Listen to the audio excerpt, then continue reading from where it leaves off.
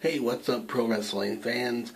The news that is going around the world is that former TNA Impact Wrestling superstar Eric Young has debuted at NXT, and he is challenging for the NXT Championship. This is sure to be a resurgence of an incredible feud that was teased in TNA Impact Wrestling between Samoa Joe and, of course, Eric Young.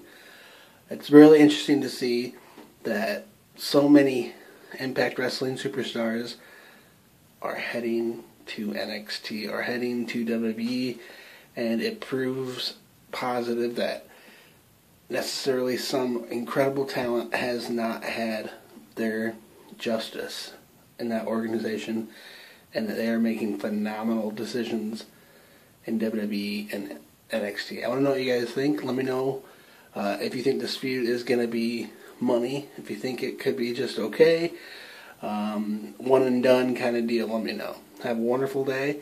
Thanks so much for watching.